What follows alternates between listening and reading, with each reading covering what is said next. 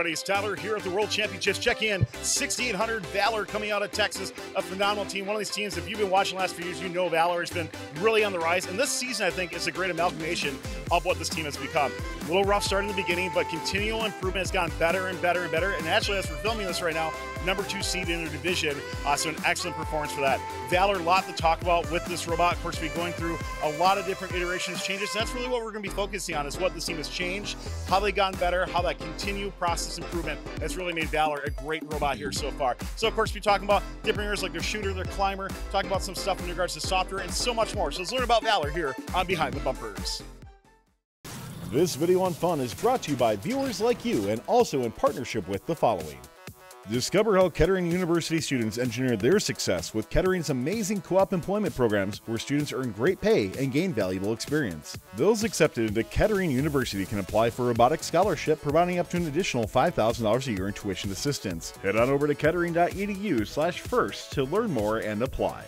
Support funds content creators when you sign up for a membership on YouTube Join. You'll get access to special perks like emotes, loyalty badges, and fun members will even get early access to our scheduled videos and more. 100% of this revenue will go back to our correspondents to help recognize their efforts. Click the join button in any YouTube video to pledge your support. Tommy, let's start talking about changes on your robot while you've gone through. So walk me through on your chassis, what kind of changes made. Talk to me a little bit more about the design as well. Yeah, so I don't know if you kept up with this last year, but we decided to go with a really small chassis. Last year we had a 23 by 23 inch chassis, which made our robot tip over way more than we'd like it to. So this year we decided to go with a 28 by 28 chassis. This allowed us to have a lot of space on the inside of our robot, as well as work reliably and robustly on the field. We have a low center of gravity. We don't tip over. We are great on the field. We try to be as advantageous as possible. With our motors this year, we've decided to invert them, and we also use completely different motors on our drivetrain. We started using Krakens this year, which is completely new, which is super exciting. We also changed our wheels that we've been using. We use the new Vex wheels that came out. And yeah, so those are most of the changes that we've made to the chassis. It's completely different than what we went with last year because we realized that we had a lot of problems tipping and we didn't want to be that robot this year. So you're saying you're pretty happy with those changes so far this year? We are so happy with those changes. Our chassis is one of the things that we've kept the most consistent throughout the entire year, even though, I don't know if you have kept up, from Waco, we are a completely different robot. Yeah, very much so. It's been cool to see that continue process you've gone through as well. Rabel, let's talk about intake and how your intake functions so far. Talk to me about why did you choose the design that you have, and of course any changes with that as well too. So at Waco, we had a 4-roller intake, which we wanted to be able to intake from the front and the back of the robot because we knew this would be a very high-speed game and we wanted to be super efficient. But we realized that our 4-roller intake was not super advantageous on the field. So from Waco to San Antonio, we switched to a 7-roller intake. Okay. And now we have an 18-inch acquisition area, so we can pick up, it's a touch and go intake from the front to the back of the robot. So it's super accurate and efficient. And we use Neos. Gotcha. Can we see a note actually come in, like where that intake is? So we'll be talking about some more areas on this. When you're looking at those changes with adding more rollers, like what changes, what actually happened when you added more rollers? Like what was the end effect of that? We were able to intake like a lot more efficiently, and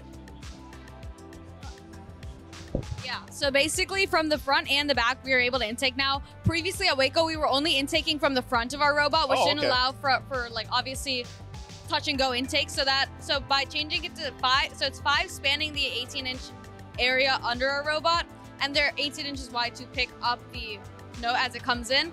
So now it's touch and go. So from the front or the back, as soon as we roll over, it's up in our feeder. And Sambi, we've seen the note now go into the shooter. So let's talk more about what your shooter's comprised of and any big changes you made with that also.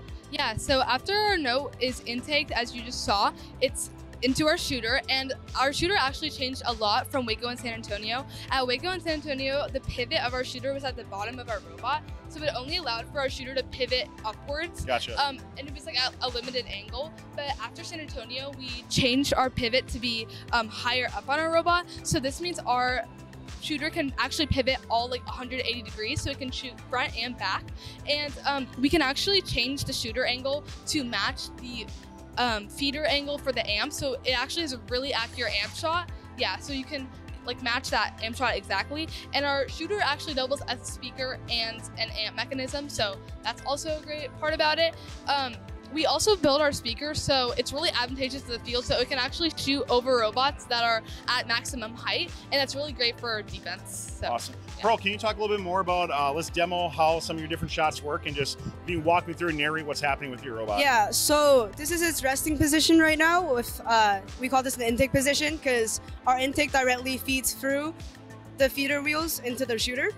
And then we have a couple of set points, which we saw just now. It's the amp. So this directly shoots out. We decided we really wanted to power down onto the amp with the amount of inconsistencies and field damages. We also have what we call an orbit shot. It's a shuttling shot that's dynamic. So it reads where we are on the field using odometry, and then it determines how fast our flywheels should spin and also how much our robot should rotate to land a node right in the amp or right near the amp area.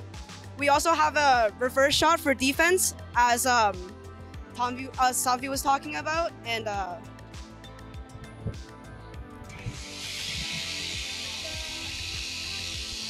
so this shoots off the back flywheel rollers, and the whole chassis will rotate.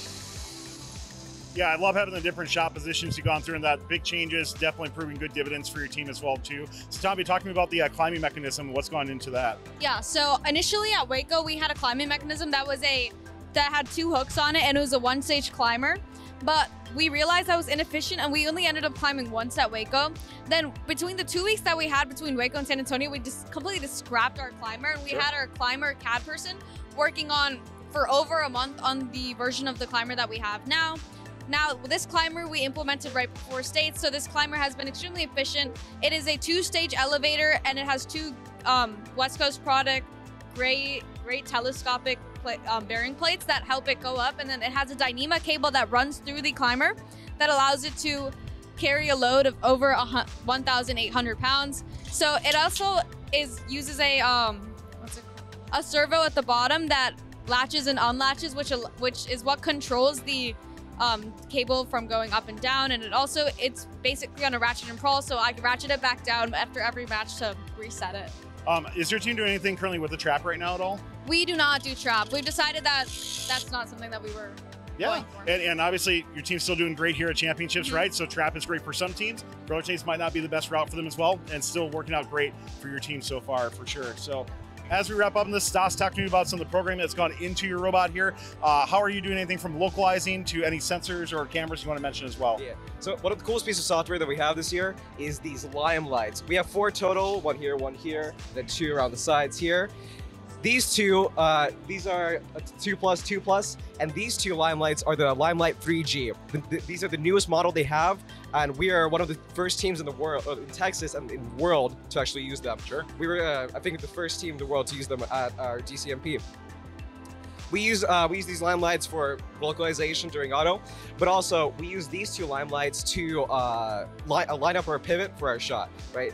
This one, we can see this one for our normal shot. We can figure out how far we are from the Able tag, which is right next to the speaker, and we can pivot it appropriately. Then we use this one for when we're shooting off the back. Allows us to essentially shoot when we're playing into defense or we're just where we have an open shot. Next, we're actually working on the software. This is, I would say, Valor's year of the GUI, right? We have 2 new cool pieces of software that we're using. This first one is called Advantage Scope. It's developed by Mechanical Advantage.